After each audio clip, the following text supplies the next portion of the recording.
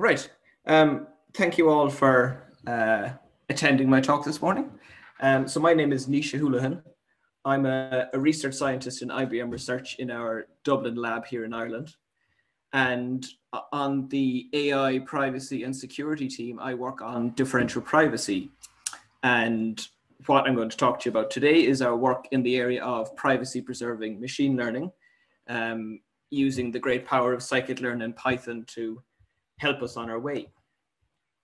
So to begin with, the area of data privacy as we now know it can trace its origins back to about the 1960s.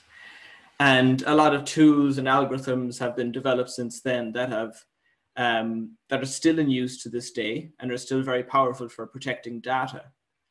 But the ecosystem in which those techniques now reside have changed a lot in the last 20 years, to the point where we now have a big risk of being able to link these anonymized data sets with external data sources and re-identifying individuals in these anonymized data sets or exposing other sensitive attributes that we wouldn't have wanted to originally. There are many examples of these kind of attacks happening out in the wild, and I've listed a couple of examples here. So in the first example with Netflix, they published a data set of anonymized movie ratings for their Netflix prize competition. They wanted researchers to improve their recommendation algorithm, and they gave them some data to use to help them. But researchers were able to link it with the publicly available internet movie database and expose individuals in the Netflix data set and expose the more sensitive ratings that they would have given to Netflix that maybe they wouldn't have given to a public service like IMDb. In the AOL case then, they published a data set of anonymized internet search histories, and reporters in the New York Times were able to dig into the data and re-identify one individual in the data set and expose her entire search history, which I'm sure for a lot of us would be quite a sensitive matter. And finally then, the New York City Taxi and Limousine Commission published a data set of anonymized taxi trip records a few years ago, and a blogger was able to attack the data set and link it with photographs of celebrities getting into taxis in New York City and re-identify or link those records together and find out where the celebrities were traveling to and from and how much they tipped their driver. I think in this case, it's Bradley Cooper getting into a taxi in Manhattan. So all of these are examples of data sets that were anonymized using traditional methods, published in the wild, and then subsequently attacked. But the privacy risks of data extend far beyond these kind of examples. They extend to publishing simple statistics on databases and being able to run database reconstruction attacks on those statistics to basically reconstruct the original data set. And it also extends to machine learning models, I guess more pertinent to this talk, where you can reverse engineer the machine learning model to find out information about the original training data set. So following on from these, I guess the failings of traditional anonymization in the current world, the idea of differential privacy was first conceived in 2006. And the key idea of differential privacy is that we introduce random noise to blur the data in such a way that we preserve the privacy of individuals in the data set, but still allow population trends to be accurately observable. And the unique selling point of differential privacy is that it is future-proof. And by future-proof, I mean that there's no data set that can be published tomorrow or in 10 years' time that can undo the anonymization we've just applied. There's no data set that we can publish to undo the random noise that we've added. And that makes differential privacy the strongest privacy guarantee that we have at the moment. And that's why it's such a desirable area of research at the moment. And differential privacy also introduced the idea of a privacy budget being attached to queries. So we always talk about epsilon in differential privacy. And this epsilon is linked to the amount of privacy leakage that we get when we ask a query. Typically, when you have a data set, you want to limit the amount of privacy budget that can be spent or the amount of privacy that can be leaked. And that is encapsulated in this privacy budget. And it's very easy when you're running queries to keep track of the privacy budget and add them up to give a total privacy budget at the end, or the privacy budget spend at the end of a series of queries.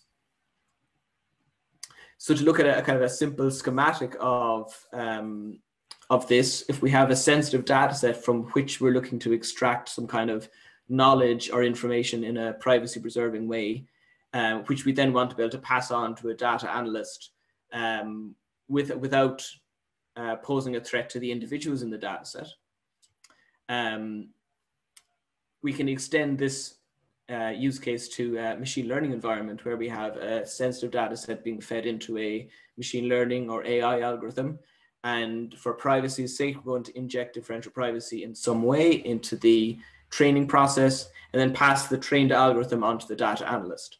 And because of the guarantees of differential privacy, we know that there are mathematical guarantees on the amount that the data analyst can infer about individuals in the sensitive data set. And that gives us great comfort in being able to pass this information on to an external source over whom we don't have any control. And at IBM Research, what we've done is we have built Diffprivlib that does all the important stuff here in the middle. It does the machine learning with differential privacy built in.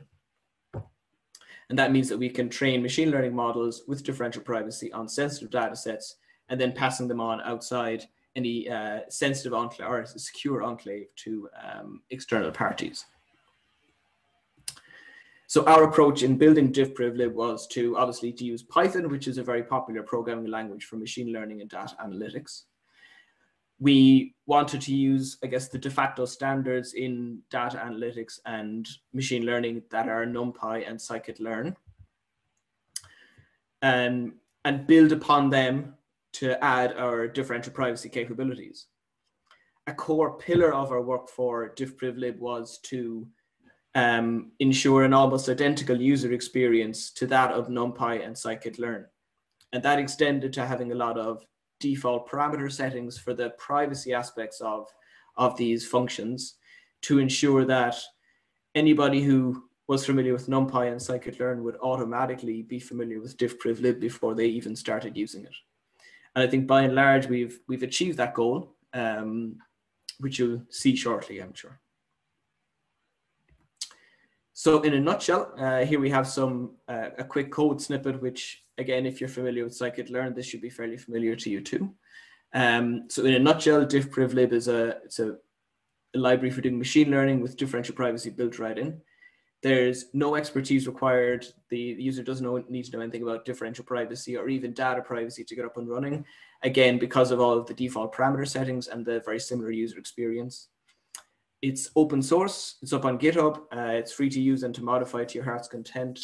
It's easy to install with pip, and it's integrated again, as I said, with Scikit-learn and NumPy to get you up and running quickly. And finally then, it's easily integrated within existing scripts. So typically if you have a script that's running a bit of code for machine learning or data analytics, in 1 or 2 lines of code, you should be able to replace the Scikit-learn or the NumPy functions with their Diffprivlib equivalents, and the script should run as it did before, but with the added confidence now of it satisfying differential privacy.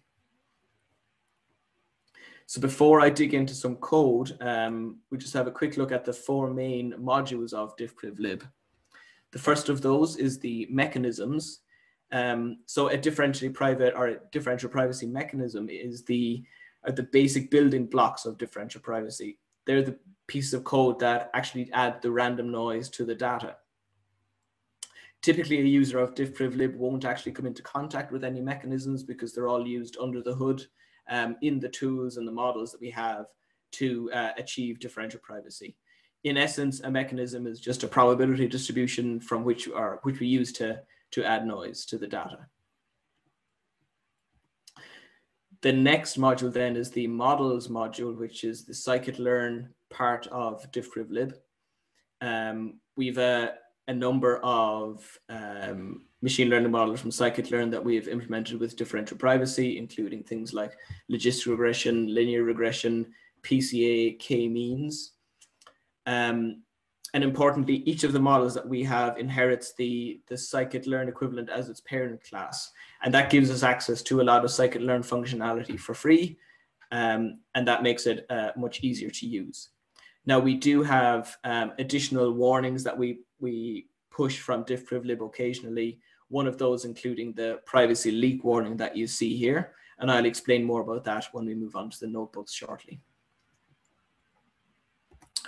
The next module we have then is the tools module, which is the numpy part of Diffprivlib. And this is a collection of kind of simple functions for data analytics tasks that includes mean, standard deviation, sum, count queries, and importantly, the histogram function as well, which is a very important function for differential privacy. It allows us to plot things like distributions and get counts of data sets in an efficient manner from a privacy perspective. And finally, then we have the accountant module, which is an accountant that keeps track of the privacy budget spend that I mentioned earlier. So you can see in this snippet of code, we have 3 queries run on a data set, each with an epsilon of 0.1. And then at the end, we add that up to be a total of 0.3, which is what you'd expect. But we also have capability for using advanced composition techniques that if we give a little bit of slack in the guarantee that differential privacy provides, we can get a big benefit in terms of the privacy budget that we spent. So in this plot here, we see that over 30 queries using what we call naive composition without any slack in our guarantee, that we're spending more than 0.4 of our privacy budget, but having a little slack in that guarantee allows us to reduce the spend to just over 0.2. So in essence, this allows us to extract more knowledge for the same privacy guarantee. So I'm going to move on to some notebook demos now quickly, I think for the next 10 minutes or so. So the first one of those is a quick 30-second introduction to Diffprivlib.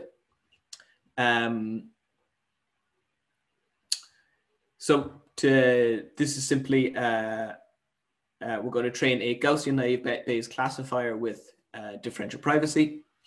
We begin by importing the iris dataset from using Scikit-learn. We're then going to import our Gaussian naive-Bayes classifier from Diffprivlib and initialize it and train it using the fit method. As I said before, we have as we saw before, we have a privacy leak warning here. And that's because we haven't specified the bounds hyperparameter. And this bounds hyperparameter ensures that the model is calibrated correctly. And without specifying it, what the model is going to do is actually going to read in that information from the data set, which constitutes a privacy leak above what we would expect from differential privacy. So that's why we have a warning here. And typically you wouldn't want this to appear in your scripts. So we'll fix that at the end of this script. As I also said before, each of our models inherits the Scikit-learn class as its parent class, and you can see that here. We can, now that the model is trained, we can classify unseen examples. So we're going to use the test data set for that. And you can see using the predict method, we have our classifications, and we can then use the score function again from Scikit-learn to test the accuracy of the test data set. And we're at about 77%, which is pretty good for the size of the data set. So in this particular cell, what we're going to do is we're going to run our classifier for various epsilon values. And in order to suppress our privacy leak warning, we're going to specify the bounds parameter upon initialization. And what the bounds does in this case is it specifies the range in which the values in each column lie, so that the model can correctly calibrate the noise that it's going to add. Obviously, we're going to have to add a lot more noise to data that's spread over a wider range. And this parameter sorts that out in our model. We're going to plot the accuracy of this model across various epsilons on a log scale from 10 to the -2 to 10 to the 2. Obviously, because of the randomness involved, there's always going to be some fluctuation in the values. So these only give a single snapshot for each epsilon, but it's still a good test to see how we're doing. And then we're going to initialize the classifier with these parameters, the bounds and the epsilon value, and then fit it and test the accuracy of the model. And as we can see here, so for small epsilon, which is again a small privacy budget, we're getting quite poor accuracy and very jagged curve. But as we increase our epsilon, as we increase the privacy budget, we're approaching 100% accuracy at the top. But that's exactly what we would expect. So in the next notebook, we're going to run through a differentially private machine learning pipeline. This time we're going to use the adult dataset from the UCI machine learning repository. I'm going to import it using numpy. There we go. And in order to construct a baseline, we're going to train a pipeline using Scikit-learn to begin with, without any privacy. And here we have, the pipeline is going to be composed of a standard scaler, which scales each column to have 0 mean and unit variance. We're then going to reduce the dimensionality of the data set to have only 2 columns. And then we're going to feed that resulting data into a logistic regression, which is going to do our classification for us. In this case, the adult data set is a binary classification task. And because Diffprivlib is limited to using the LBFGS solver, we're going to use that same solver for this non-private version so that we're comparing like with like. So we're going to initialize the pipeline, and then we're going to fit it and score it using our training data set and test data sets. And we see here that we have a baseline accuracy of 80%. So what we're now going to do is going to turn this particular non-private pipeline into a differentially private pipeline and parameterize it accordingly.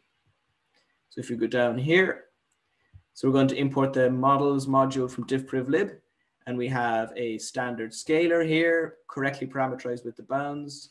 We have a PCA, which is principal components analysis, reducing the dimension down to 2. And then we have logistic regression classifier, again, parameterized accordingly.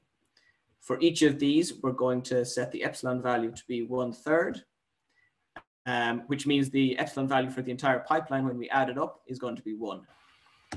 So we're going to initialize that, and we're going to fit and score it.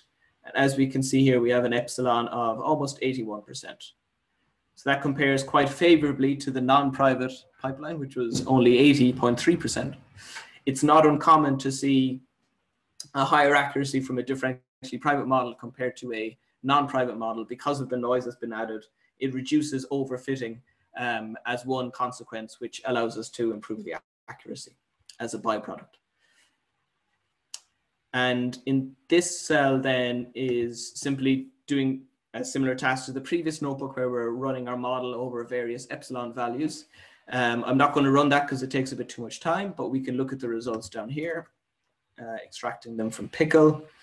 And you can see here we have, again, for small epsilon values, for a small privacy budget, we have very noisy results, but things start approaching our baseline accuracy at epsilon equals 0.1, which is a very good result in this particular case. And finally, then the last notebook I want to share is a quick data exploration workflow with Diffprivlib. I'm going to run all of this code. So we begin by importing numpy, Diffprivlib, and matplotlib for all of our plotting. In this case, we're going to use our budget accountant this time to keep track of our budget spend across the script. And we're going to use an epsilon of 0.04 for each of our queries. In this case, so we have initialized our budget accountant to have an epsilon value of up to 1. So here we're going to use the cover type data set from Scikit-learn, and we're going to do a little bit of pre-processing on the data set here. And then we have our column names and the ranges of each column, which we're going to use later on when we're specifying bounds for each query.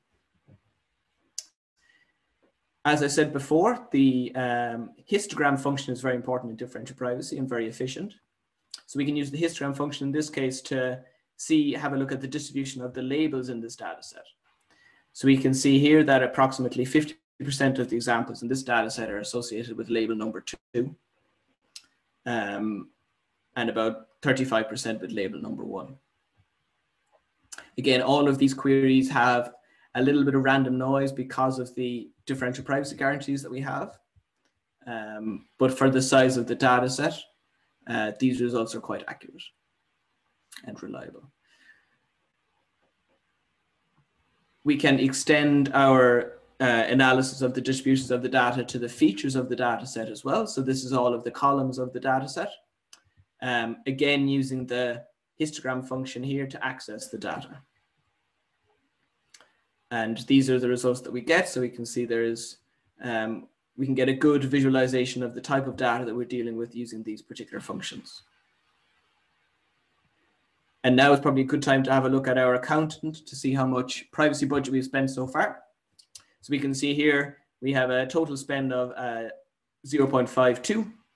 And using the len function, then we see that we've executed 13 queries, which correspond to the 12 queries here and the one query previously.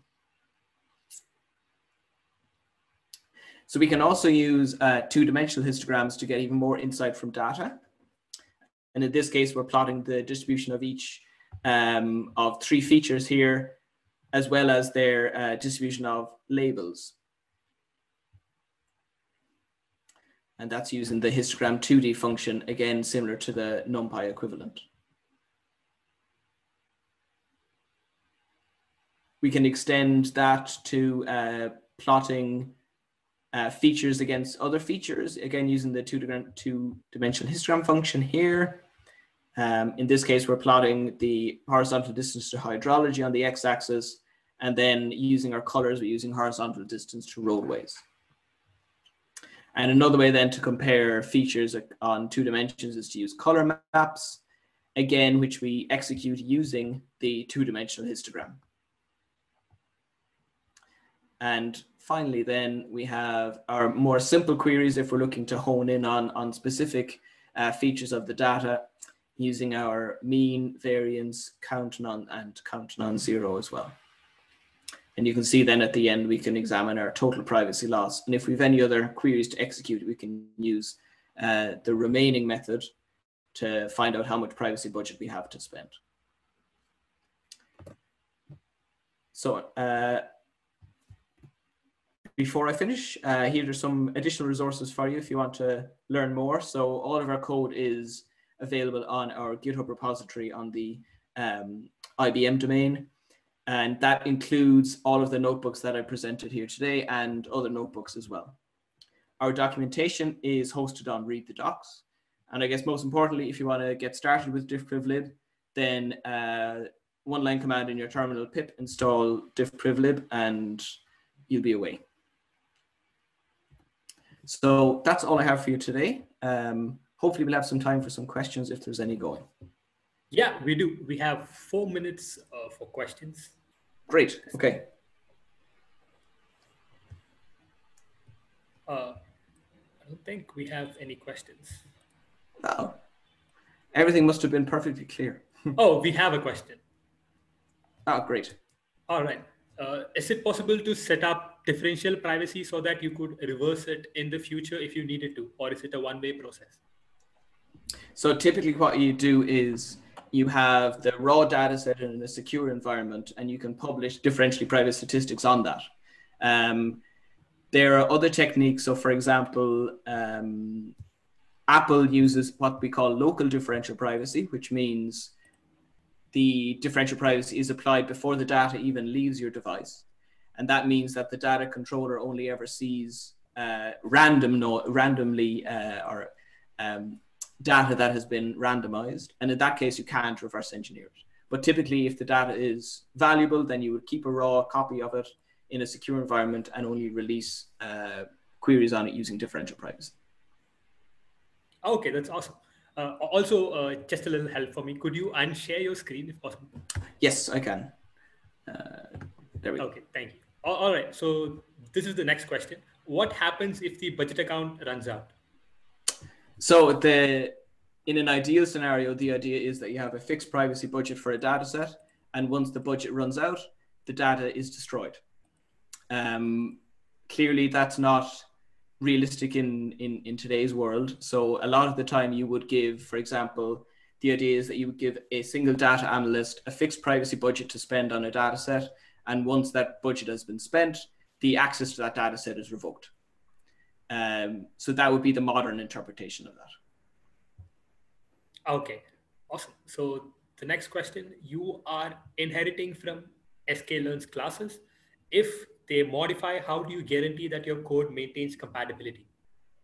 That requires updating of the code, as simple as. So typically, a lot of the time, the last two, I think 22 and 23, we've had to push out patches the following day for changes that Scikit-learn have made. So it's just an ongoing process of keeping it up to date. Awesome. What is the point of privacy differential? Could you be more specific and suggest a few using a scenario? So as I mentioned in the talk, the differential privacy was conceived because of the failings of traditional anonymization methods. And differential privacy isn't perfect, but it works very well when you have a lot of data, a lot of sensitive data, and when sorry, I'm not losing my train of thought. So there are very specific circumstances where differential privacy is very useful, but we still need to use our traditional anonymization methods to safeguard against data risk. Okay, that's awesome. I think right now we're out of time. Thank you Perfect. for your talk. You can actually reach out to the breakout room. We actually have a few more questions. You can answer it there. And also, this is for you.